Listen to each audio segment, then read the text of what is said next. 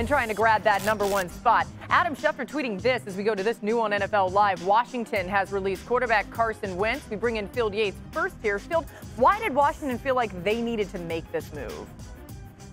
Well, Laura, there are two very obvious reasons in this instance for releasing Carson Wentz. First of all, it was clear he was no longer the quarterback of the present or the future after his significant struggles, obviously impacted by injury last year, but was not getting the job done. First of all, for Wentz, what's next for him?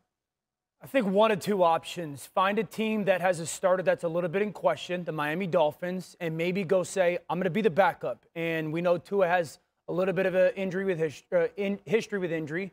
The second thing is maybe he's done with football. He's been beat up a ton. He's got a ton of injuries. He's made himself a ton of money. Maybe Carson Wentz walks away from the game and decides to go and kind of live his life outside of football. I think those are one of the two things that can happen. Thank you for watching ESPN on YouTube. For live streaming sports and premium content, subscribe to ESPN+.